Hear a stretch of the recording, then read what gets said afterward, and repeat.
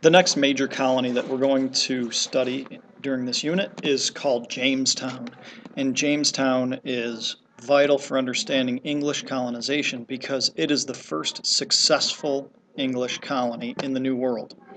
Now, Jamestown was started by the London Company. Another name for it was the Virginia Company. And the London Company was a joint stock company. And you learned about those in the last video. So it was a joint stock company. It was given its charter or permission to start the colony by King James I. The company sent 144 men to create the colony. The company sent 3 ships to create the colony, and it was created along the James River in Virginia in 1607, and it was called Jamestown. All of the James, it's all after King James I. Now, the problems began immediately. Jamestown was settled in a part of Virginia, coastal Virginia, that just like Roanoke it was right on the ocean. It was, even though it was up the river, it had bad water. They ran into problems with Native Americans.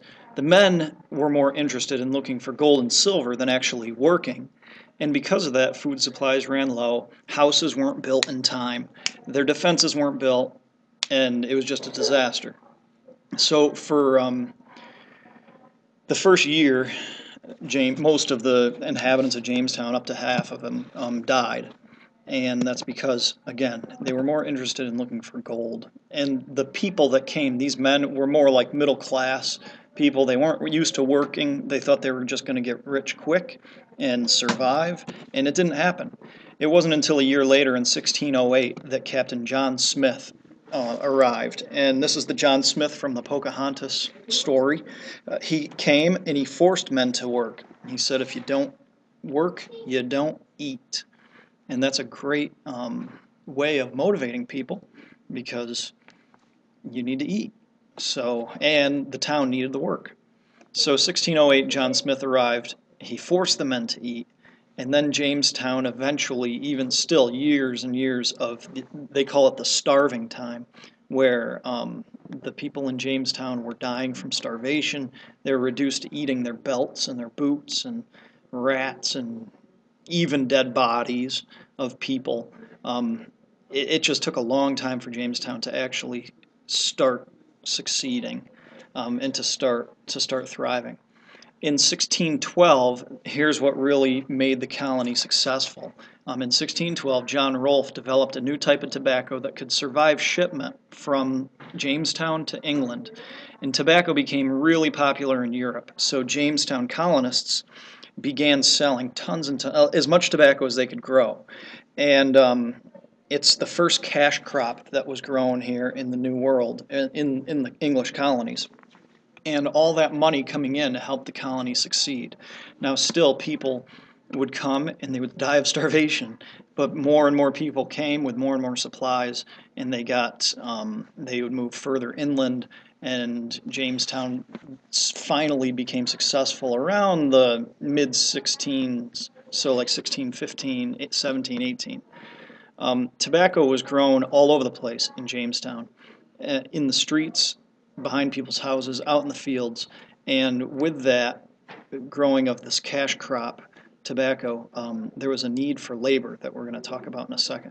Now here you can see pictures of Pocahontas. She was a princess of the Powhatan tribe that was, or the Powhatan tribe, sorry, that lived near Jamestown, and she married John Rolfe, she married John Smith, she was all over the place. She went to England, I believe she died in England. Pocahontas is an interesting character in history because she was a female that really seemed to have a lot of power and presence with the English.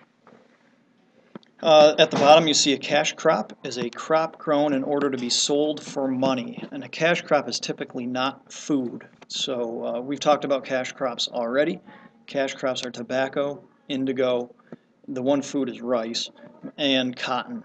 They're all grown to be sold for money instead of to live on and survive on.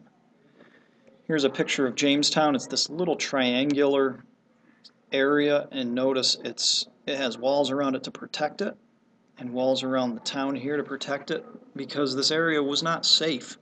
The the local Indian tribes had problems with them. They didn't like them. There were massacres both ways, from the English massacring natives, natives massacring English.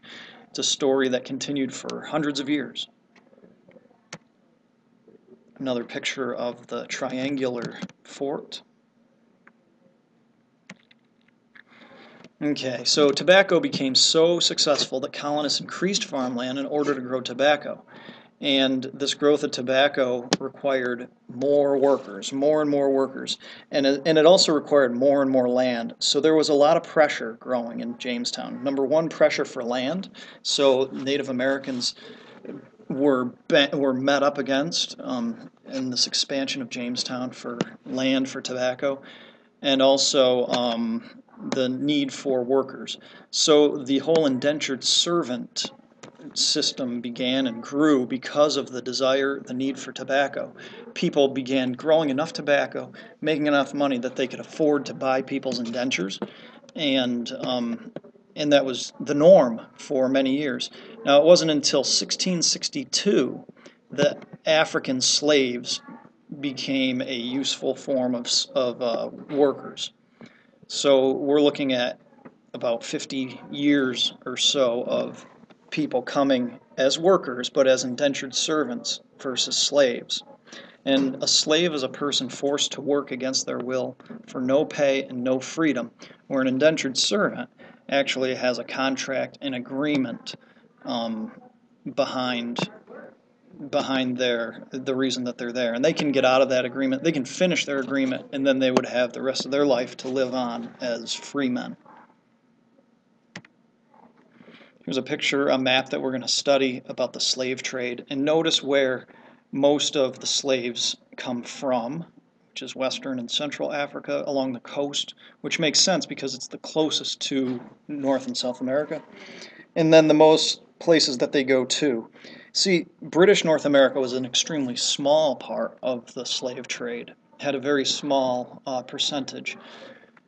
The West Indies and Brazil, they were the big places where in Brazil there were huge sugarcane factories, and same thing in the West Indies. All those islands, the Native Americans were completely wiped out and then replaced by African slaves to work the sugar plantations. Because really even though tobacco was important for Jamestown, eventually sugar is really what drives the economy in North America. It's all about sugar.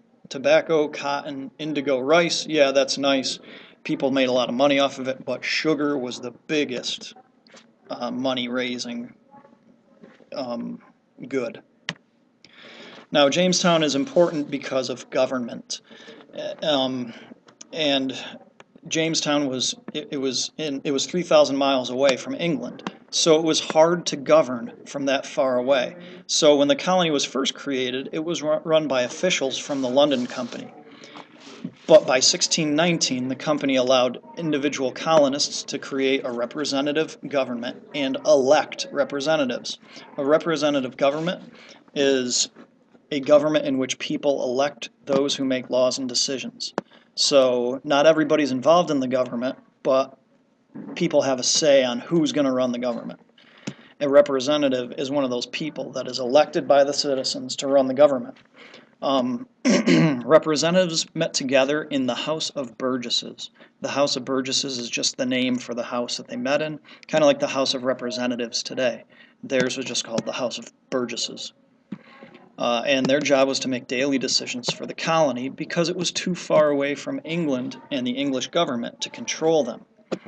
And this is the first time that there is a representative government in the English colonies. So it's very important to remember the House of Burgesses. You're going to see this again on your unit tests. You're going to see it on your quizzes and on your final even. The House of Burgesses was the first representative government here in the New World by European countries. Here's a picture. Now look at these guys. If you look at this, you'll get the impression that the members of the House of Burgesses were well-to-do. They were rich. They had money. They were the landowners. They were the people that had goods, that had the tobacco to sell, and they had a lot of money. And just like everywhere, if you have money, you have a better chance of being in power. All right, so the Jamestown colony was the first successful English colony in the New World, but this would lead others to create colonies. Eventually there would be 13 colonies that were settled by people who brought with them the beliefs, laws, and customs of England. At the time of their settlement, no one could imagine that these first English colonies were laying the foundation for what would become one of the most democratic and powerful nations in the world. And that nation is the United States of America, the country that you live in right now.